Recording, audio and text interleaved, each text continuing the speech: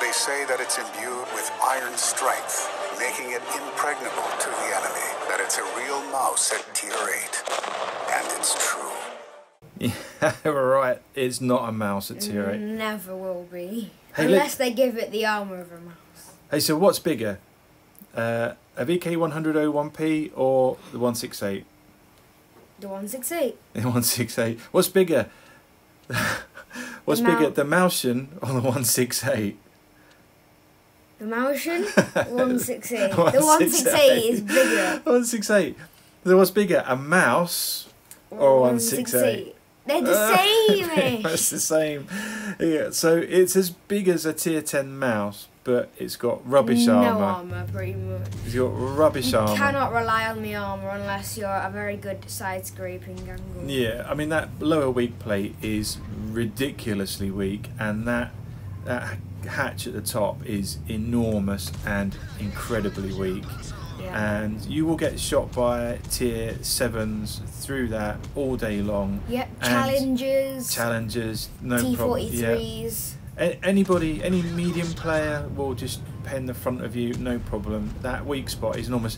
It's not like the VK100 where at least the lower weak spot between the tracks and the hatch is a bit troll, isn't it? On this one, it's not troll at all. You do get the odd bounce, don't get me wrong. The bits of armour that are strong are very strong, but... yeah, and plus it's slower than a T95. Oh my word. Well, technically it's not as slow as T95, but it's ridiculously slow. It has that problem in that it's so slow at 20 kilometres an hour. I've never got over 25 kilometres an hour. No, that's probably downhill with a boost on. The highest I've ever got is about 22. Its top speed is 20 according to the stats. But there's the problem is that you by the time, quite often, if you go one way and the battle occurs on the other side of the map, by the time you get there it's all over, and that's the same problem you get with the T95. So you're stuck with this ridiculous speed. It goes backwards almost the same speed as well. Yeah.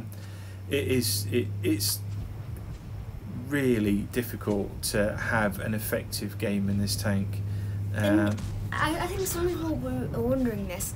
This tank looks like a Mouseian with its turret the wrong way around. It's sort of. It kind of is. In a way, it does. Cause it's more in common with the Mouseian in terms of its looks, isn't it? Yeah. It looks more like the same that. hatch, pretty much. I mean, I suppose it should probably be this instead of the VK. Talking of which, this is 15,000 or 17,000 gold. It's actually cheaper and better. Someone asked me after a game. They said, "Is it good?" And I said, "Well, it's okay, but probably not worth 15 to 17,000 gold." Do you know what you could do with that gold? If you really wanted a tier 8 German super heavy, you could get 2 of them. Well, just enrich the VK100.01P. It's a better tank. Yeah, exactly. It's smaller. It's got better frontal armour. Or you could literally just spend that gold and get like the Mouseian or something with the XP that you converted. Play that. Or you could just buy a Lerva, buy some other heavies. The Lerva will make you a ton of credits as well. With its this makes okay credits. It's nothing special. I think they missed the thing on this though. I think they should have put the 15cm gun on it. And that would have made it a completely different story. And I know we can't really talk about what we don't have, but I know that they were looking at putting a 15 on it. And could you imagine the fun you could have had with HE with that? It would have made it a really interesting and diverse tank to have at this tier. Instead, they've just given it the same gun. But now it's like a Mouseian. Yeah, it's nothing wrong with it. It doesn't do as much ram damage as I expect either. Quite often I'll ram things and I'm kind of like, really? Is that all the damage I got out of it?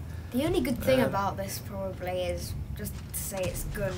I'd probably just say it's gun. The gun is okay. The gun is good. Not too accurate, but its alpha is good and its penetration is good. Yeah.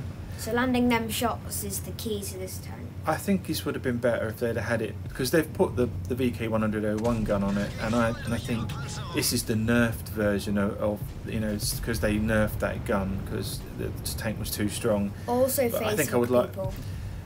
You can face hug people, I and face hug people. certainly some of the Russian tanks have got not a lot of chance against you because the they're gun's so quite, high. They're quite small and you're quite big. Yeah, you can just shoot the top of the turret, and they can't no problem. do anything about you unless they shoot your turret ring. They can fire gold into you though, which sometimes happens. But and that's the other thing. If you face up this guy, if you could, he wouldn't stand a chance. Yeah, but yeah, so.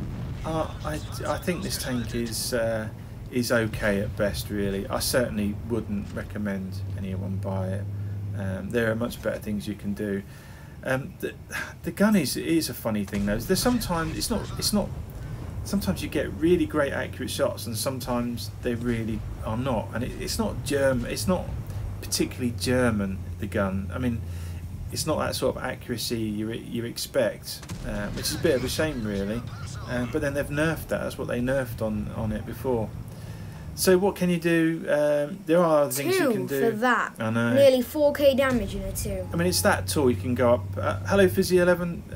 There are things that you can do, like you can go to the top of mines and shoot over the rocks there. And something else I wanted to ask you about was side scraping. What's your experience with that? It does work, but it also depends what tank you're doing it against. Oh, it's so true. It's got 130mm of side armour, and I've been on side scraping positions, and I'm a pretty shallow angle here. I'll be okay here, and I'm getting penned. I'm like, what, really? So anyway, 5 out of 10 for me. 6, maybe 5 for me. Yeah. I did say 6 up there. I give it 5 to 6 maybe. Yeah. I certainly don't recommend it anyway. So let us know what you think, and we'll catch you in the next one. Cheers, guys. See ya. Bye. Bye.